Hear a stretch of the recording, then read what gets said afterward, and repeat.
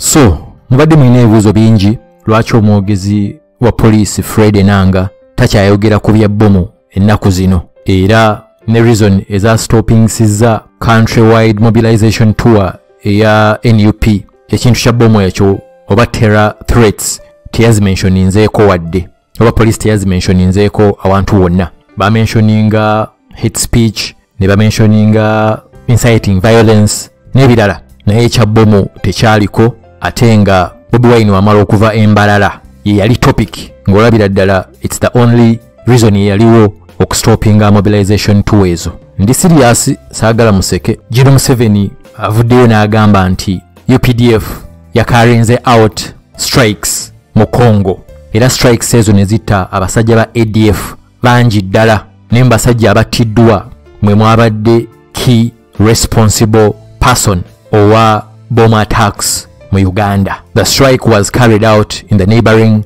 Democratic Republic of Congo on September 16th, and intelligence gathered after the strike had confirmed members of Allied Democratic Forces ADF had been killed. Okumukotinga yagambye a lot of terrorists were killed, including the notorious Medi Nkalubo, who has been the author of bombs in Kampala. Mu statement ye yagambye strike gye bakarinze out a Democratic Republic of Congo oba gye bakaringa out nga 16 omwezi guno yatta abasajja ba ADF bangi nnyo, naye mu abo yattiramu notorious Medi Nkalubo, ng'ono bagamba nti yabadde author, yabadde nannyini plani eri emabega wa bbomu zonna mu Kampala. Teyamentioninze bantu bameka abattiddwa, naye yagambye okuva Operation Shujaa we yatandika mu 2021 in the Eastern Congo abayekera ba ADF bangi nnyo abattibwa. Weyabaze n'ayogera ne ku baana abattibwa e Kasese 42, namala n'agamba nti ne ADF bakkiriza nti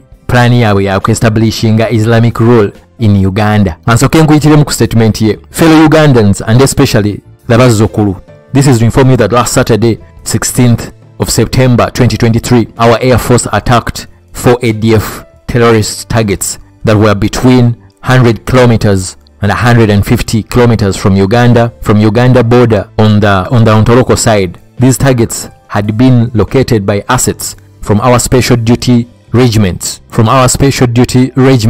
that have good reconnaissance assets. According to subsequent intelligence, it seems a lot of these terrorists were killed, including the notorious Medi Nkalubo, who has been the author of bombs in Kampala. For example, those near the police station in Kampala and that were near Parliament, and the ones that were discovered recently near Kayanja's church in the Namwaya area. These uninformed people have been playing with deadly fire for a long time. They will now discover that killing Ugandans is not a good hobby. Anyway,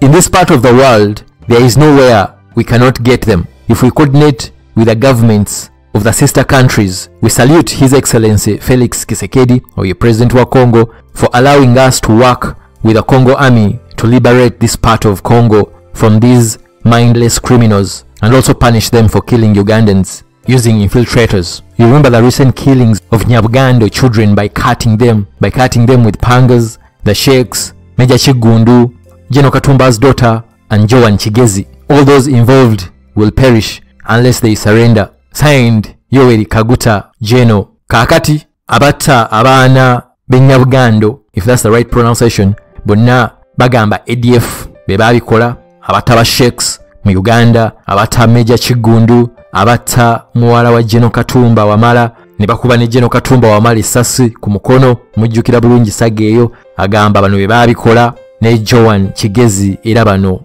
be babikola. So sijja kuddamu statement, I think it's very clear. Naye agambye balaunchinze strike, abayekera ba ADF bangi abaafudde, n'ekisinga obukulu mu ebyo byonna abadde mastermind w'okutega bomu mu ADF naye yalugendeddemu.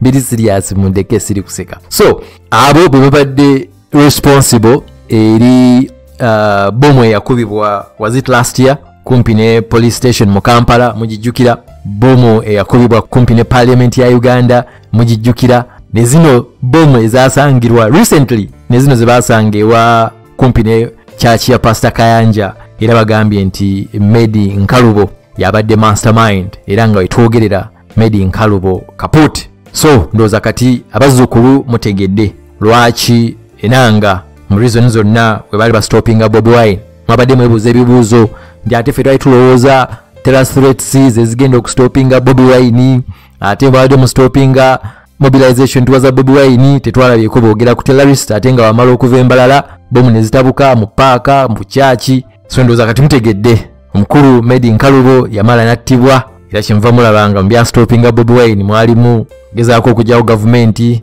inciting violence, hate speech, sectarianism n'ebirala. Mbaagala nnyo mweraba.